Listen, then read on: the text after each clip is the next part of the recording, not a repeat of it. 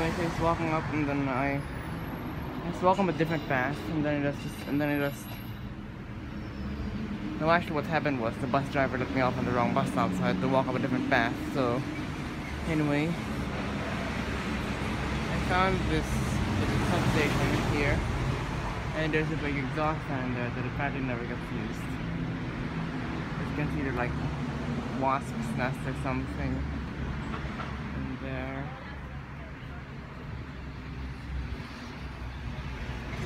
And one blade is bent. One blade is bent backward, actually. And then it's bent inward.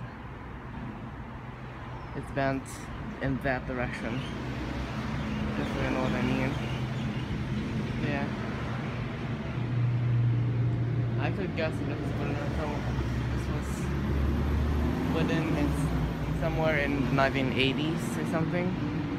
Although it's very similar to some modern stuff. It's been practically the same as many modern stuff, but yeah. Apparently this never gets used. I wonder what happens if this does need to get used and this overheats and something happens.